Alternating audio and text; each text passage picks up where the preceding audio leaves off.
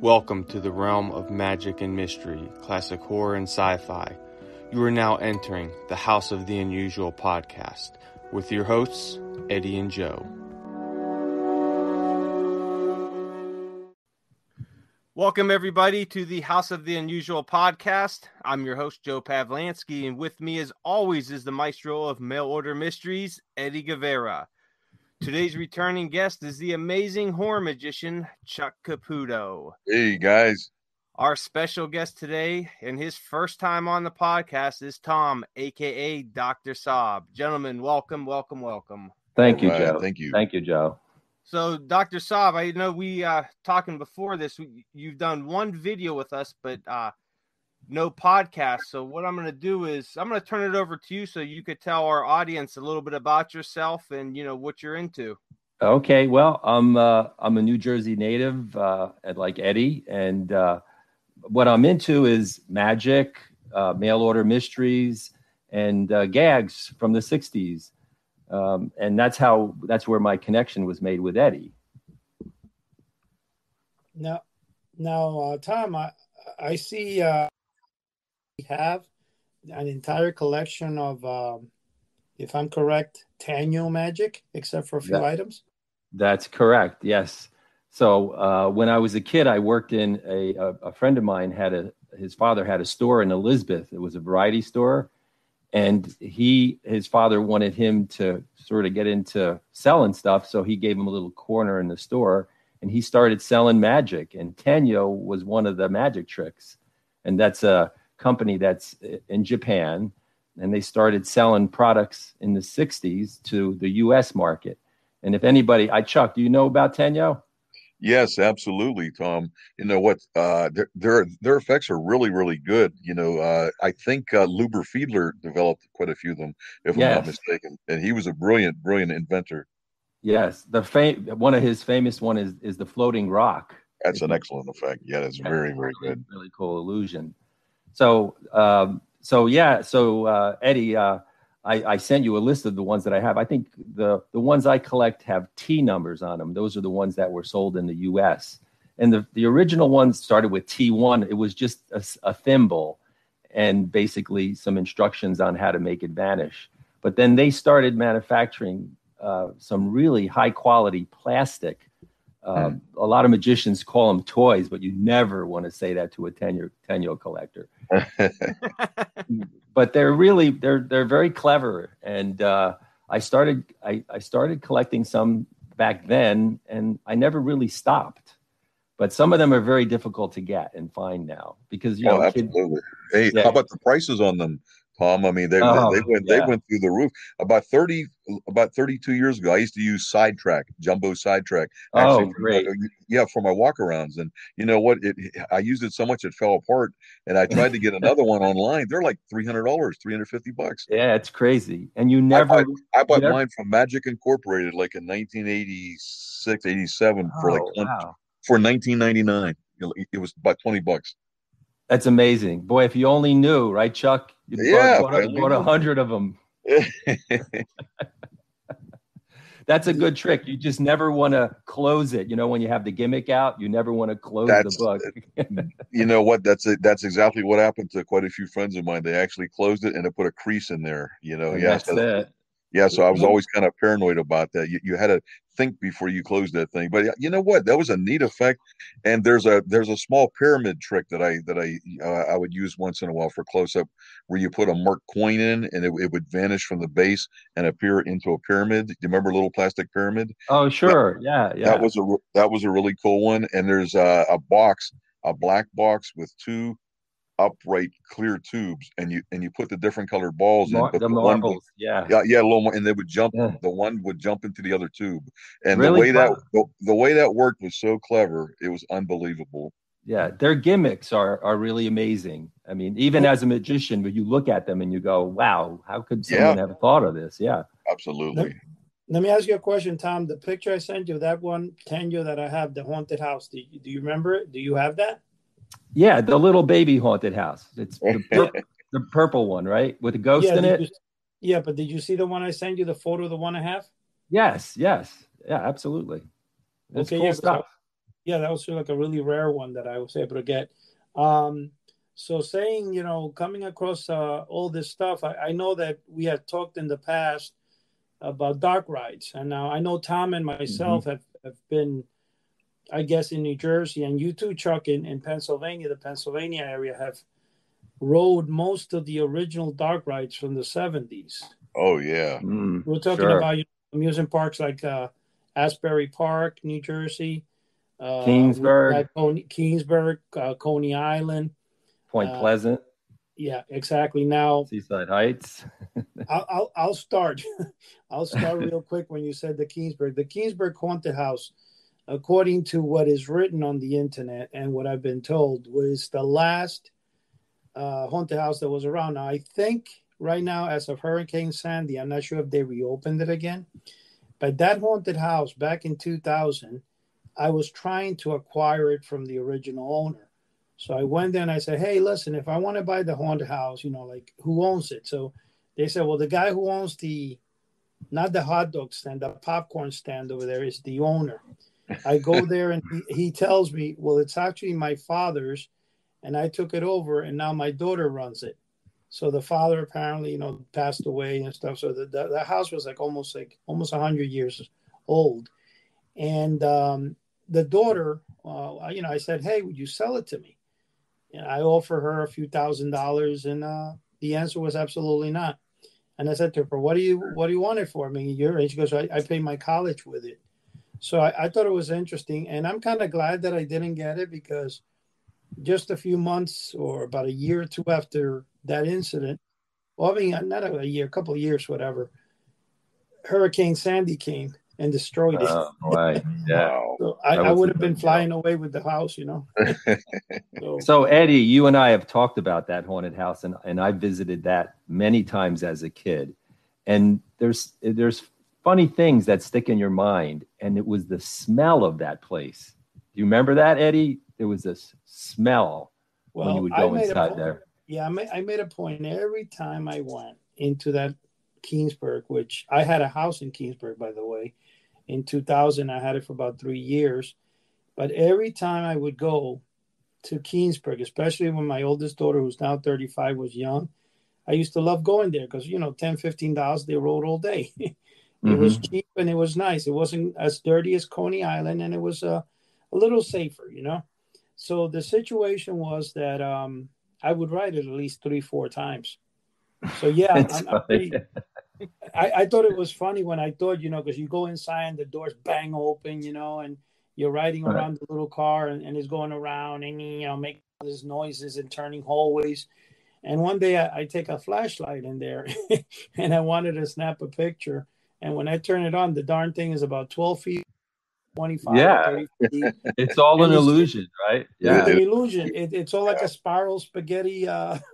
Well, that's what they call them. They call them spaghetti. The guys who design these, they call them spaghetti rides, because all it is an illusion where you think you're really traveling through this really long, big building, and with the darkness, it really fools you. It does. It does.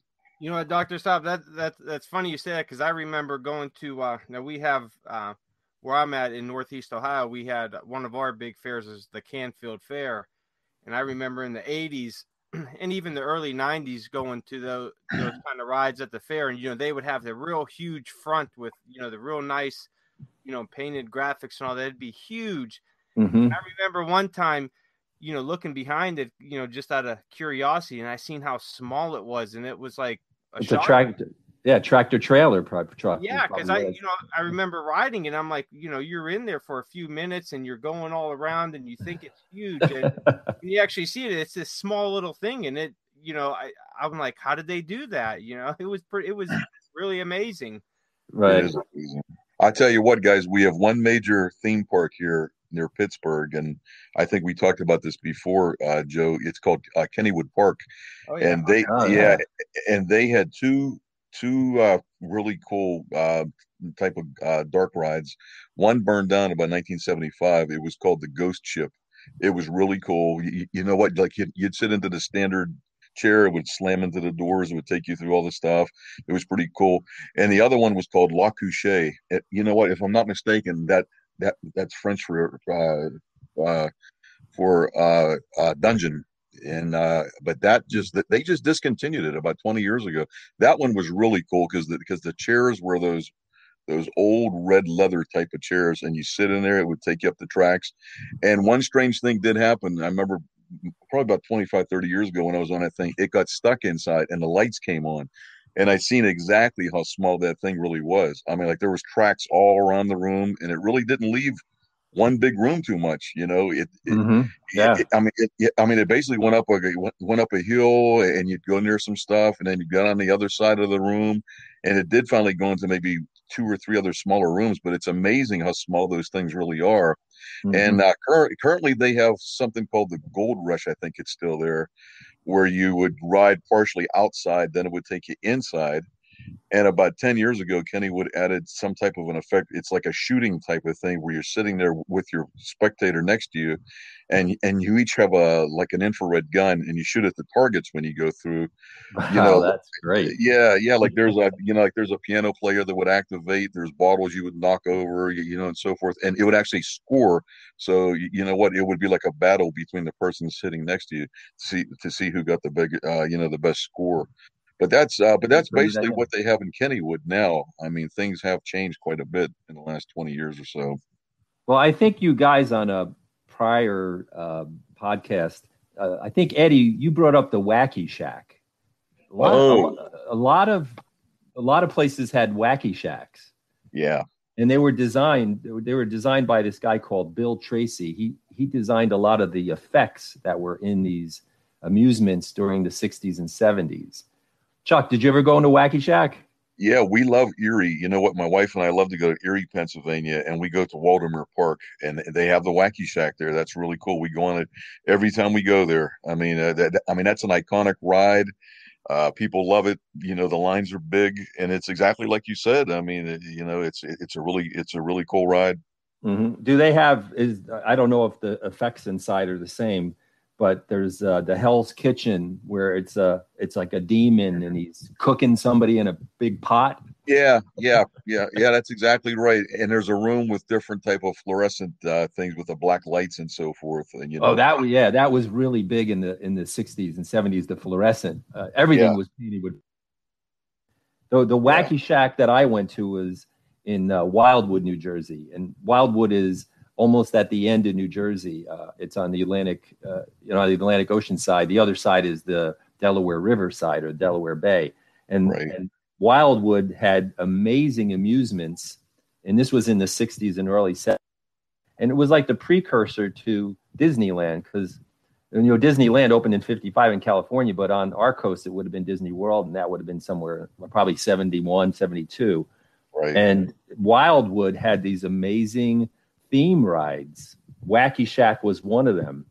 And I remember in the wood, they had a woman who was getting cut in half by a buzzsaw, but it was longitudinally along her whole body, not like across her stomach. That would be cool.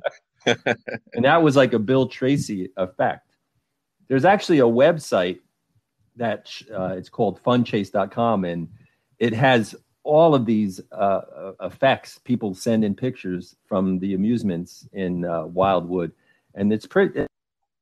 Like, I guess over the years, people have memories and they send stuff in, and like when I go to that site, it just brings back memories for me of going through these amusements. Yeah, Tom, we took the kids to Busch Gardens, I guess about 15 years ago, and they had a form of a dark ride there, but it was like brought into like the 20th century back then. But it was I can't remember what it was called, but you'd sit on a chair, it would take you in, and there was a gigantic screen that you'd go in front of, and I think you wore 3D glasses, I think, if I'm not mistaken. So you know what, it kind of looked like everything was coming at you. The temperature changed in the room. You know what, it actually felt like you're flying. I mean, it was really, really cool. That was about 15 years ago, and I don't remember the name of it. It kind of slips my mind right now, but I don't know if you're familiar with that or what. Mm-hmm. Yeah, I think these dark rides are getting, well, now with the technology that they have, they can really juice them up.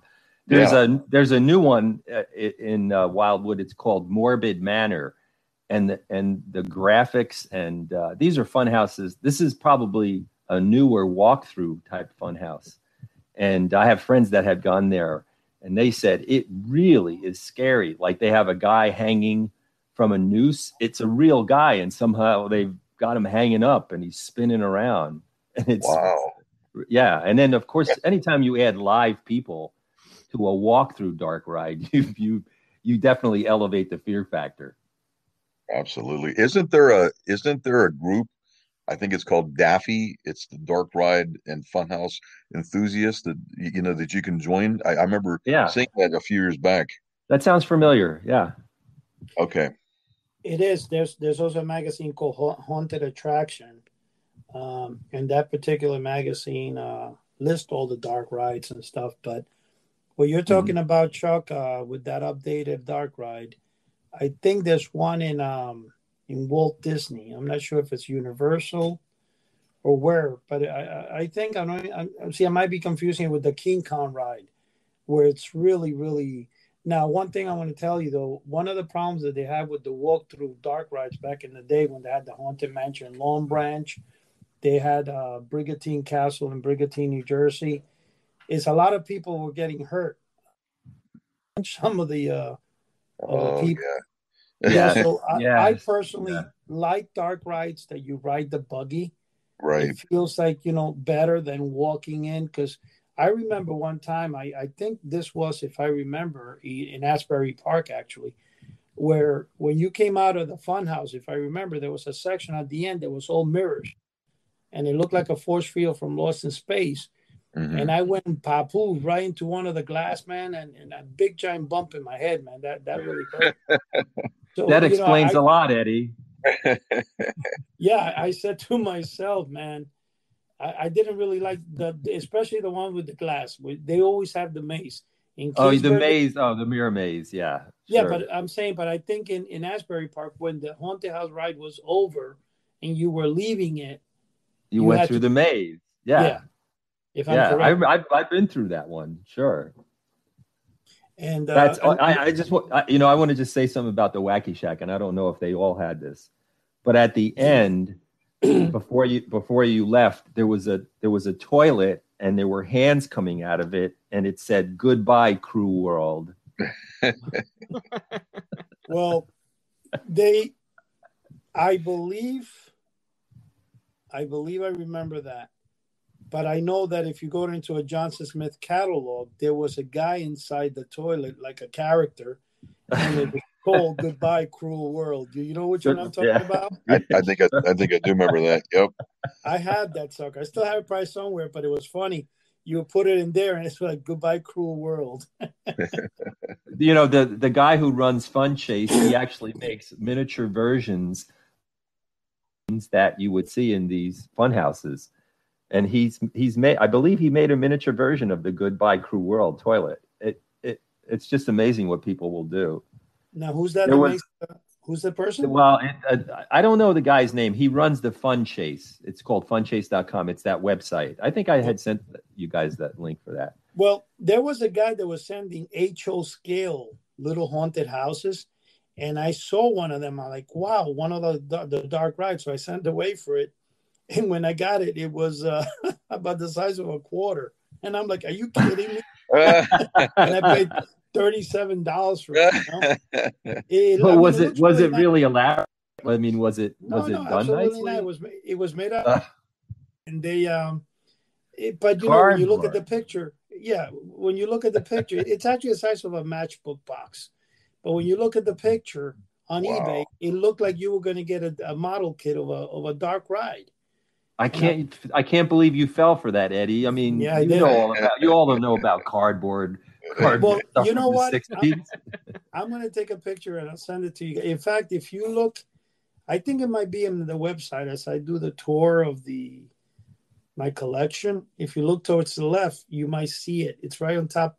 In fact, it's on top of some blank CDs that I have there, the spool, and you'll see the little dark ride on top. And I was so excited to get it. And when I got it, the flag on top of it was a toothpick. That's And great. attached to the toothpick was, I mean, it was a good job. They did a really good job on it, but not for $37. Holy smokes! Wow. Wow, man. I stayed with it because it looked good though.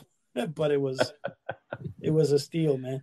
But you know what, Thom? You another thing you had talked about in the past, and what you had mentioned, with the dog rides and stuff, yeah, the cemetery. Now we know Chuck is an avid walker of cemeteries. In fact, Oh yeah, I was there. You know what? I was early this morning. he, In between rains, walking the dog. he's related So, to the Adams family. so Eddie, you and I had talked about.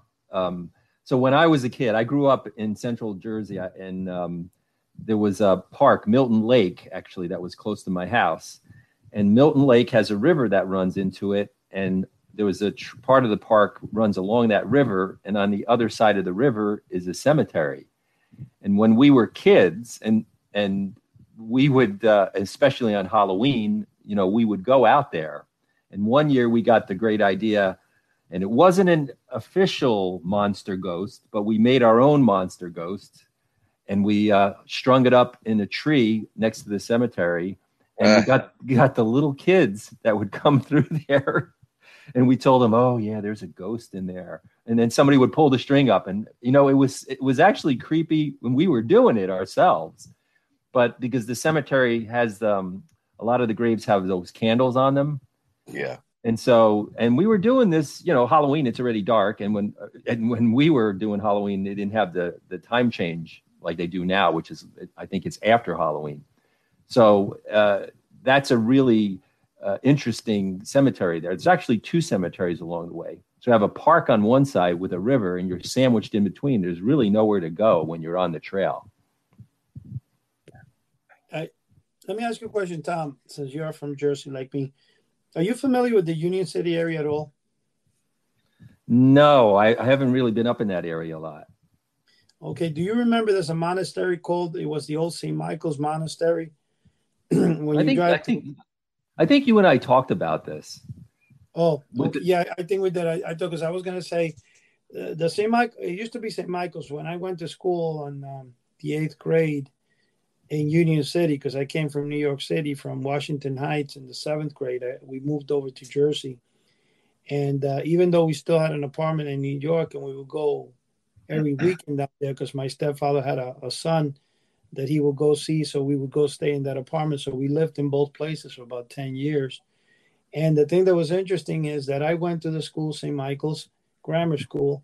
And then as I, the monastery was attached to this monastery there, this huge old church that's like 100 and something years old. And it consisted of an entire city block. Now, back in 2000, I think, whatever it was, they sold the back area and stuff where there was a cemetery included. Like, this monastery is still standing there because it's obviously it's a historical place. And in fact, Weird, New Jersey, one time, some of the guys from Weird, New Jersey broke into it. And they would probably, and there is an article in Weird, New Jersey about it. I remember reading it. But the thing is that the thing that was interesting was that the cemetery was so old that when they went coffins and stuff to move it, they actually found nothing. So I just think they just picked up the ground and replaced it with new soil, and that was it. But it was really old. No one knows what happened to the coffins? I think it's so old it just perished. Yeah. Forever, I tell you what, if you think about it, people didn't have the cement vaults like they have nowadays. You know what I mean? So when somebody was buried, 80, 100 years ago, whatever, it was just a wooden coffin pretty much. And you know what? If it's in the ground all those years with no cement vault surrounding it, I mean, it's just going to deteriorate to nothing, I guess. I mean, no, but you think they'd find a few bones, you know what I mean? Or sure. I don't know if they did or not, but I know that they funny because one time they built like a complex around the church, right? They build, especially in the back there, they build not a basketball field, but a football field. And they had one of the carnivals. And that's what when I told Joe that I had seen, there was a 24-foot straight job truck. The guy had designed the truck, outside it said the Black Hole. And then he had a little flip down staircase in the back of the truck that you walked up, and then you had the same effect as down in most amusement parks, which is like a tunnel that spins. Right. But what you did is you walked along the center spiral thing that was supposed to be like like a black hole, like you're falling into the black, and then you came out of the front. And I thought it was kind of funny because my mother-in-law was there, and I said to her, "Be careful," because she's really scared of stuff like that. And I said, "Be careful because it could be a bone." She goes, "Oh, stop saying." But I thought it was a funny story, But yeah, I got to tell you, man, and that's another thing. And I'm sure you guys remember this. Don't you guys remember, especially you, Tom, in New Jersey and New York, and I'm sure you guys in Ohio and Pennsylvania had this. The truck would pull up. It was like an army truck, and it had the what do you call it? Chairs in the back that would spin around. It was like a ride, just like Mr. Softy. Oh yeah, I remember that. Absolutely. Yep. What? That was like for little kids, right? It was a kiddie ride. It was a kiddie ride. Yeah, it was a kiddie ride. When we were little, it was fun to get on those rides. It was a big deal. Sure, yeah, I remember that. Yeah. A lot of these rides were designed to move to carnivals. Right. Mobile. Keep them mobile, right? Because when carnivals would come into town, like I guess Joe, you in your area, you would mostly have carnivals coming out there. You know what?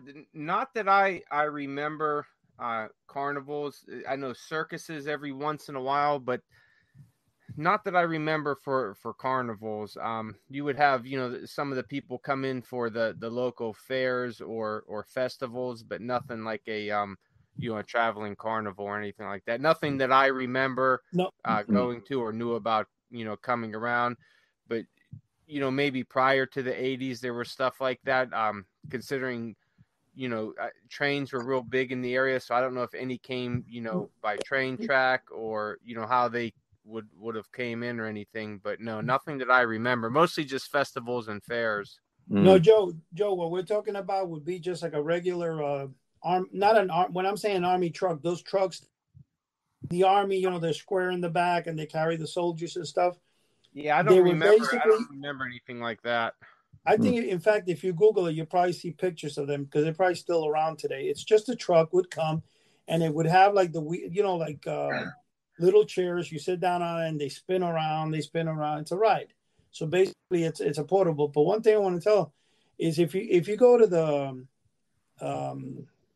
the Meadowlands Fair, which comes out once a year and it stays there for about 8 weeks in the Meadowlands, they always bring 2 or 3 dark rides on the their tractor trailers. Yeah. The only thing, and I always go to ride them, but you know what, Tom? The thing that sucks about them, which is kind of funny, they're not dark at all. Inside, it's got more light than outside. Oh yeah. And I mean, well, if you're going on a dark ride, you want to do it at night, typally, right? Because even during the day, but I go there whatever time, and I want to get in it, of course. Sure. But I understand what you're saying, but the thing I want to tell you about those dark rides is that they just look, the graphics on the trucks themselves is beautiful. And there's right now one. The guy was asking $29,000. He jacked it up to $49,000 on eBay. It's been there since last. I looked at that one. Yeah. I honestly, Tom, almost considered getting it a couple of times, and I was like, "Nah, I'll be broke for the next 2 years." Where are you going to park? Where are you going to park that, Eddie? Your wife. That's what you worry about after you buy it. Oh my God! No, the house I had in Kingsburg had a 140-foot driveway. That would have fit in there. I swear I would have kept it there. But I mean, the problem is you need a tractor trailer to jack it onto. But something, and I was talking to Dave Harvestad about this, and I'm still honestly telling him about it. For the last, give or take, 30 years that I've always wanted to open a magic shop when I did, and I did have but I've always wanted to have some type of portable dark ride. And the reason I wanted that is because Popular Mechanics used to have an ad. Shame on me for not ordering it, but it said how to construct a portable dark ride that you can carry in the back of a pickup truck. and and take it to carnivals. And I've always been intrigued with doing something like that. And I don't know, Eddie. That's pretty crazy. No. It's in Kingsburg. Okay, in Kingsburg, this guy he builds dark rides. He about a few years ago, I don't know. I think it was around 2005, around or so. He set up, and now Kingsburg charges. When I did inquire about 2 years ago again, $50 a month for a space. Now Kingsburg is still an amusement park that's it's one of the oldest in the country, and it's still there. It still gets as good amount of people coming in. So what I wanted to do is you pay $450 and you get a space in the park. So what I wanted was to have some type of a ride there and stuff. But the guy who told me about it, he built a haunted house there. He put it up. I think it took him a week because it's all prefabricated and he had it. But I think that what killed him was that he was charging, if I remember, $8.75 or $10 per person. In Kingsburg, it's called the poor man's boardwalk. People that go there don't like to spend big bucks on any type of ride. So he was only there for about a year, and then he faded away. Well, all the rides there like $1.50, $2. So that's what you expect to pay. You can't go in there and start charging $9, $10. But it does. Oh, so this wasn't a mobile unit. This was something that was no. This was a walkthrough. When you walk through, and this was kind of crazy because it was a walkthrough, but it was totally lit up. It wasn't like you went into the one room and he had, that this is a very common thing you see in haunted houses.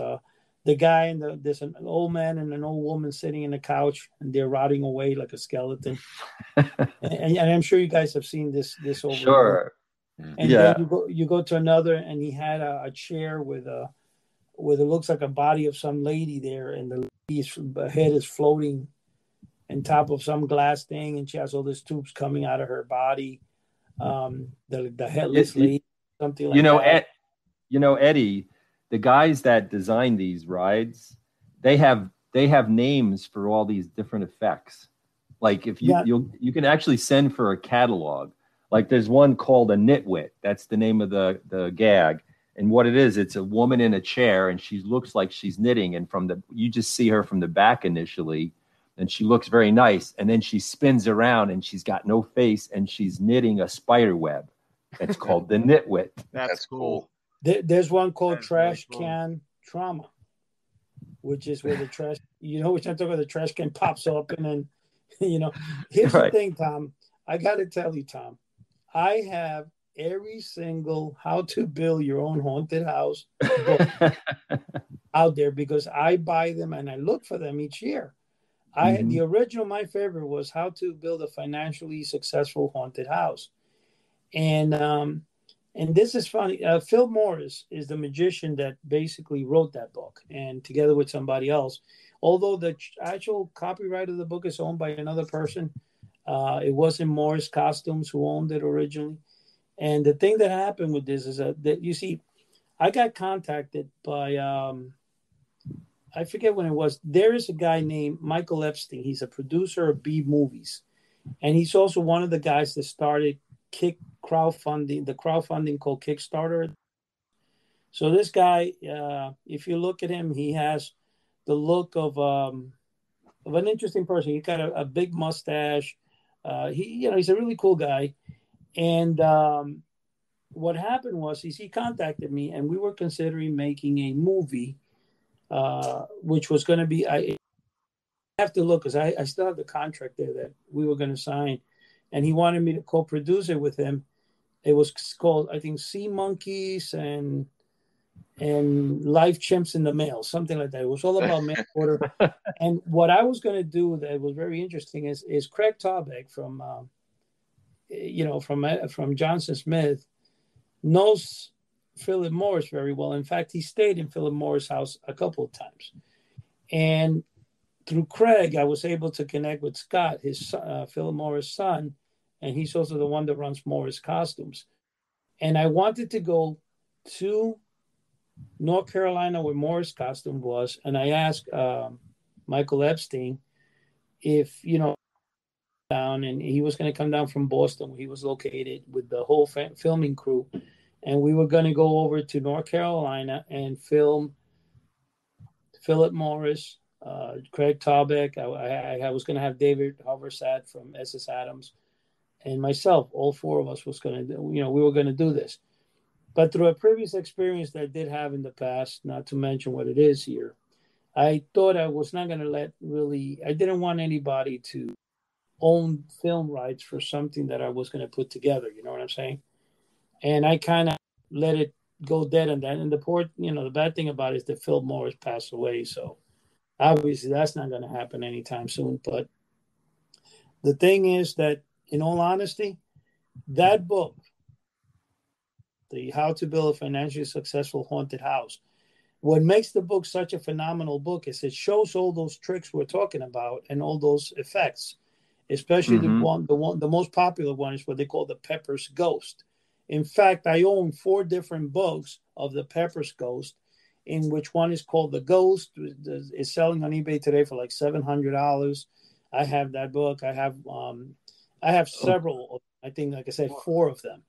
But Pepper's Ghost was like an old effect using mirrors or something, right? The Pepper's Ghost is also the same technique they used in amusement parks when to make spirits appear. Right?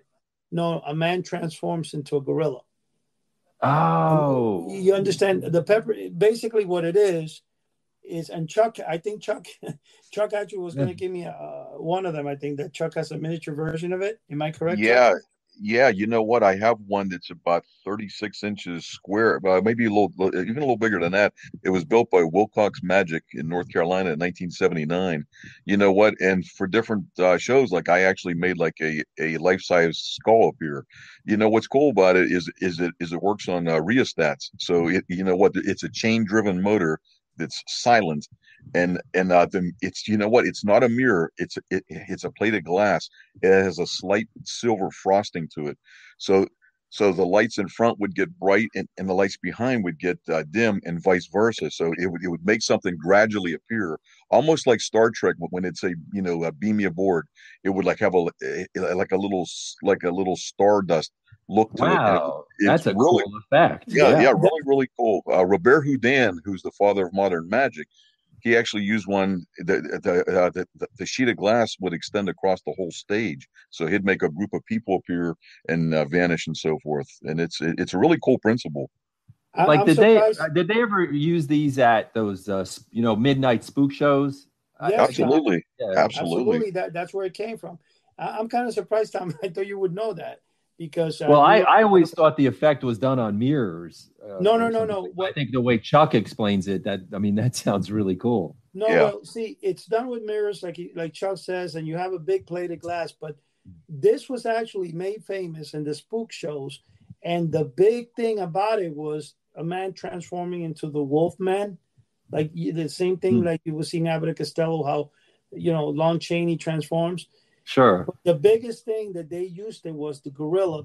The man was it. Well, it was a woman that would turn into. I've seen that show. They used to do that at county fairs. So, Chuck, you're saying there's actually, when this thing goes off, there's actually an exchange of the person, but you don't see it. Right. You could make, like Eddie said, like you could make a person's face visibly change piece by piece. Slowly it'll transform into like a wolfman or a gorilla. Okay. Or if you don't want to do that, what you could do is make something gradually appear. And it's like really spooky the way it happens. What I would do is make a life-size skull appear, then I'd take it out. You could physically, and and I had it hooked up to a transmitter and receiver. I'd make the jaw clack where it would answer questions. If you search my thing, like this is a video that I made probably 12 years ago. It's on YouTube. If you search magician Chuck Caputo, Houdini magic or Houdini type of thing, the blue room I have is actually on there where the skull appears and disappears. And my son filmed that, and it was at least 10 years ago. Wow. How old is that effect, Chuck, originally? When did that officially appear? Oh, that goes back to the 1800s. Like I said, Robert Oh, Houdin used it in 1875. You know what I mean? So yeah, but they didn't really have lights back then. I guess they would mask jets. What the gas jets or something would glow. You know, I think Chuck, you're quite correct about that. I think it was like 1840 something, yeah, but so that you get a better understanding, Tom, of what it is. Think of a corner in a room in your house. You take the corner, the right smack in the corner, right, and you put a glass pane that would be.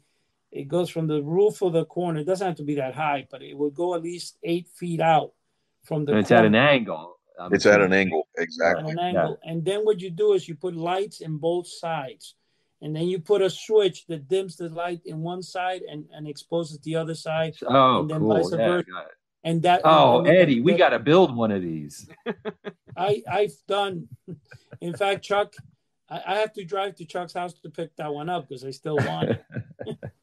Yeah, But, I'll tell you what, it's what, if you've ever ate like at a fast food restaurant, this is how I found out about this. When I was a little kid, I was sitting like in a McDonald's and it got dark outside and I was like up against the window, the plate glass window. And you know what? The window turned into a mirror. I was about an 8-year-old kid. I'm looking and I said, what is going on? How come I could see my reflection all of a sudden? That's exactly what a blue room is. That's really cool. Very cool. Yeah, and that is the effect that's been used they use that same effect. And let me tell you, if you go to Lake George, New York, which I went up there with David twice already. They have the House of Frankenstein up there, which is a museum. You know what? I actually took a video of it. I'm going to have to upload that into my YouTube channel to show it. But this is broad daylight. You go into, and what happens is like a museum. And when you walk up and down the corridors, it has little glasses, little glass showcases. And you look through the little windows, and there's different displays inside each one, like, monster displays and stuff. There's one that shows a window in an attic, and out of nowhere, a ghost pops up right in the center. You see the spirit traveling up to the door and back. It's phenomenal. And it's what they use is that same effect. And in fact, the Haunted Mansion in California and the one in Florida from Walt Disney uses the same effect in the dance room where the spirits are up in the top. Yeah, right. I mean, it's amazing if you think about it. They're still using that technology. It still works. Absolutely. Yeah, it's pretty wild. In fact, a lot of the early 1900s, what do you call those people? Those people that spoke with ghosts. What was the name of those things? The people in the.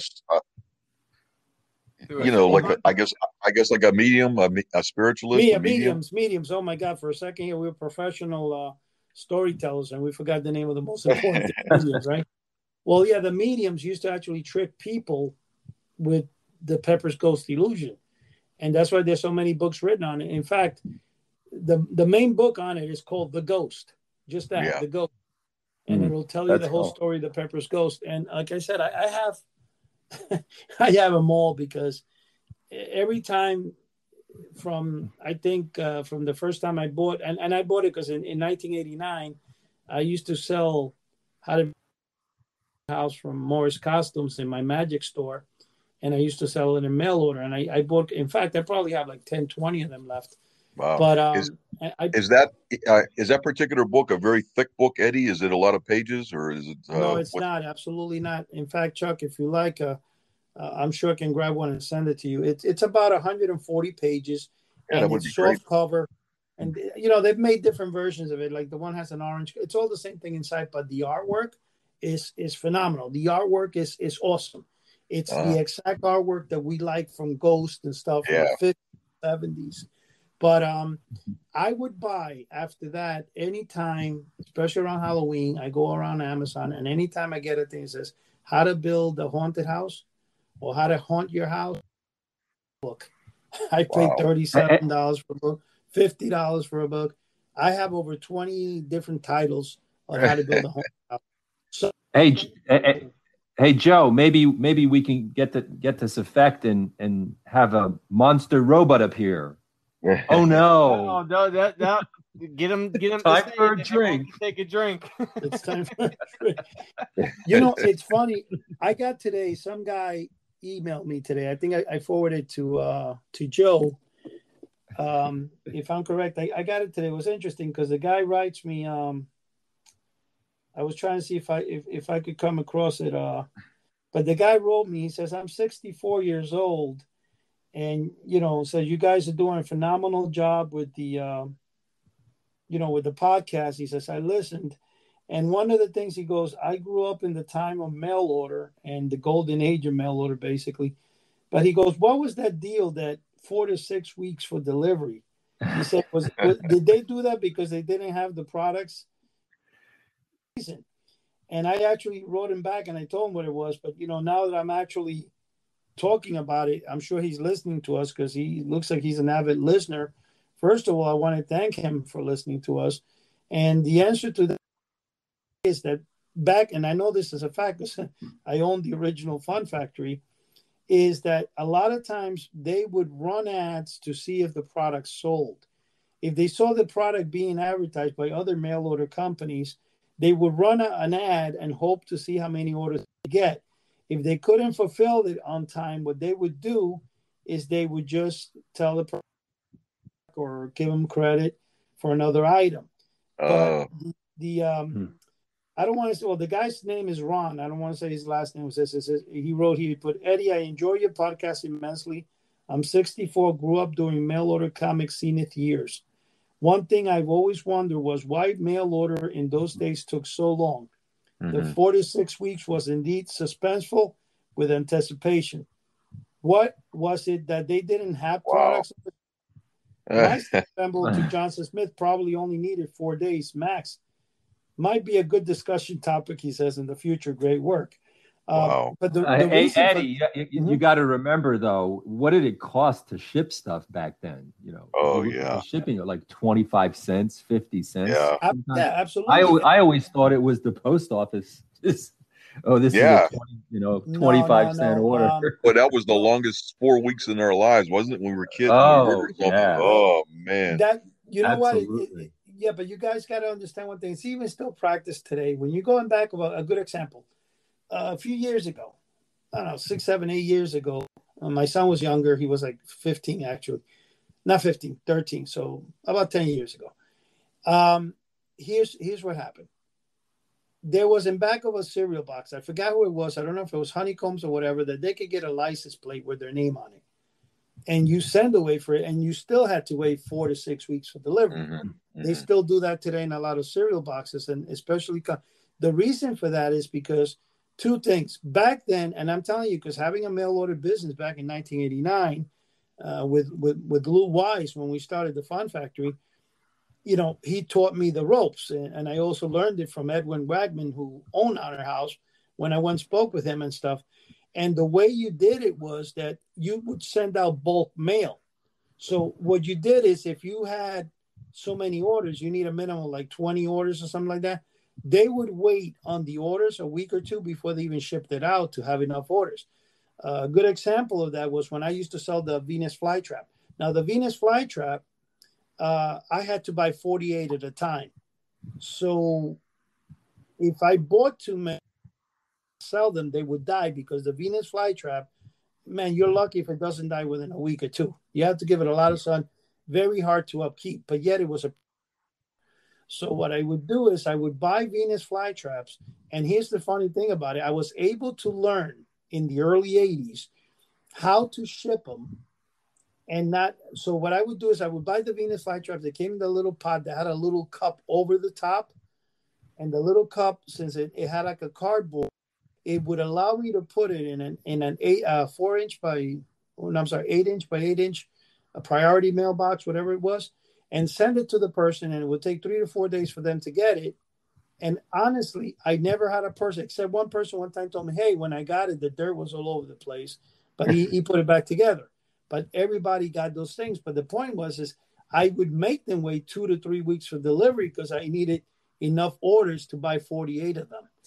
And that's what okay. the other thing they did that people waited was like Lou. Lou said to me one time, I said, "Hey Lou, I saw you sold the 7-foot ghost." He said, "Hey Eddie, we only ran that to see if it would sell, but we never had the ghost. So they ran ads in comic books, to see how many would sell, and then they would just improvise and give them another thing. So that was done by the Fun Factory. Edwin Wagman told me, well, we used to test the item first and see if it sells, then we produce it. And he with him, I think the second meeting I had with him in 1985. And then I also saw it through. So the thing is that most companies at the time would just run ads. And you know what? I did it myself in the beginning. In 1980s, I would run ads in Popular Mechanic, Popular Science. I would write the ad, talk about the product. And you know what the funny thing was? A week later, I would start putting the product together because I didn't even have the product. I think a lot of probably, you learned from the best, though. I bet you a lot of, like you're saying, these guys were doing that, They were. Yeah, sure. I mean, that makes sense, right? You want to test something out first. In one of the future podcasts, which it might be next week or the following week, I'm going to try to get Lou Weiss and Craig Tobeck, which, believe it or not, they're like the only people left that are alive that ran original 1970s mail order companies. And Craig Tobeck, as people know, was kind of like the CEO of Johnson Smith for about 40 years. And he's the one that had put all the catalogs together that me, you, and all you guys, bought from when we were little. There was a ghost ship down in Wildwood. It was called a pirate ship. And the only story I have from that, it was a walkthrough. It was actually a ship that they built. And when they first opened the ride, up in the yard arm, they had a guy hanging from a noose. And so many people thought it was a real person. They were complaining about it, is the kids were really freaking out when they would see this. So it was like, this is the kind of stuff, and that I guess used to happen in the 60s. Not exactly. That would be a really dark ride. No, it was actually Joe, it was a pirate ship that you walked through, and it had animated, like animatronic pirates. They had this room in there. It was a tilted room. You walked through it, and you felt like the room was tilted. They had these. You walked through like guardrails, but in the way it was set up. That's neat. I remember something like that being at our local fair, maybe around the 80s or not early 90s, where you walk through it and everything was tilted, and it kind of makes you almost like off balance, like you're off kilter. You're trying to adjust to it. Yeah, it was really, really weird. I mean, I think I used to see people falling from there. I mean, they also had every dark ride had the barrel that was rolling. When you walk through this. I love the barrels. That was one of my favorites. We used to put our put your hands and feet out. And try to and hold on and spin around, right? You'd see kids falling on their heads all over the place, and the guy in charge said, "Hey, don't do that," and you just see a bunch of kids falling everywhere, tripping over each other. Well, I bet you some of the stuff you couldn't do today because of the liability. Yeah, they still have it. They still have it. I told you guys, if you go to Walt Disney, you still have the barrel. But I mean, but are you walking through it, Eddie, or are you riding? You're walking through. You're walking through it. They have it on Universal. Wow. It's called the. If I'm correct, the ride's called the Ruins. It's a phenomenal thing, and you go. But let me tell you one thing: the hanging guy in the news. That's what. I had one hanging guy in the news right there, and I bought the head from Morris Costumes, and it was a cut off head.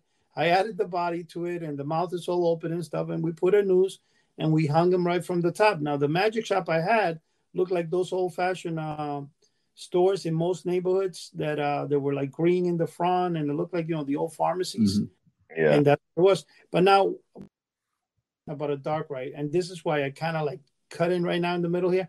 Do you remember the Dracula ride in Wildwood? The Dracula's Castle? Yes, right. It was called Dracula's Castle. Would burn down, yes. Absolutely, I rode that. That ride, before that castle was there, underneath, there was the Tunnel of Love ride. It was like a gondola boat ride that you got in. And what they did is they converted that into like a horror ride. So the boat was on the bottom, but then on the top you had the Dracula's castle that was a walkthrough ride. Eddie, after that ride burned down, I went down there. It might have been in the fall, and it was really eerie because all the props, you could see some of the props. Wow. And they were like melted, or the faces were, burned off. And I had some photos somewhere, and I had to see if I could dig them out. But it was really, really creepy to see that. And it's kind of weird because on the Jersey Shore, every once in a while, something's got to burn down. Did you ever notice that, Eddie? Yeah, well, we talked about that, Joe. Yeah. We were talking about it. Every house looked Brigantine Castle. Brigantine, yes. The one in Great Adventure burned down. Yeah, but that was sad. 8 people lost their lives in that. Yes, very, very sad. Yeah, hey, Eddie, you know what? I tell you what, there is one thing that will not burn down. There is one thing out there that will not burn down, and that is the House of the Unusual. Not only the House of the Unusual, but a sea monkey's castle. Oh no!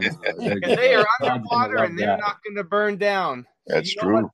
We are at we're heading towards the bottom of our podcast here, and we've had such great conversation. I didn't want to butt in, but I'd really like to get to some of our friends and affiliates real quick here before we wrap things up. So if you want a castle or something that doesn't burn down, head over to sea-monkeys.com and get your underwater sea monkey kingdom. They always have tons of great stuff coming out, some new combination packs, some new aquariums for your little sea monkey friends. They got shirts, mugs, puzzles, postcards, you name it. They're always coming out with something different. And if you're in the mood for something stupid, like all of us usually are, head over today's conversation. Yeah. Different places. Head over to stupidcomicsmagazine.com. And that's stupid, of course, spelled STOOPID. Issue number 4 just hit the stands, hit the online stands not too long ago. And there is a beautiful full page ad for House of the Unusual in there. So we definitely want to thank Ski for putting that in there for us. And we look to many more issues. So head over to stupidcomicsmagazine.com and you could order. They have 5 issues total out, 0 through 4, at a very good price. And it's a combination of Far Side, Cracked Magazine, and Mad Magazine all rolled into one. They're absolutely fantastic. Also, if you are looking for some magic books, for the history of magic, anything like that, head over to our buddy Dave Haversat's website, which is 1878press.com, and that's 1878press.com. Tons of great books on there for great prices.